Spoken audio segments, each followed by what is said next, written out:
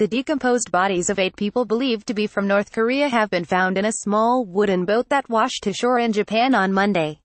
It comes only a few days after 2 partially skeletonized bodies were found nearby on the island of Sado, off Japan's west coast.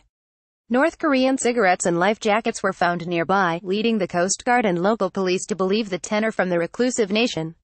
The bodies aboard the 7-m-long fishing boat were so decomposed that authorities are not certain of the gender of the crew members. Last Thursday, 8 different North Korean fishermen were found alive in a bigger boat off the Japanese coast. The crew claimed they had been fishing in the Sea of Japan before going off course. It is not known whether any of the crews were trying to defect or were poaching from the Yamato Bank, a prime location for catching squid.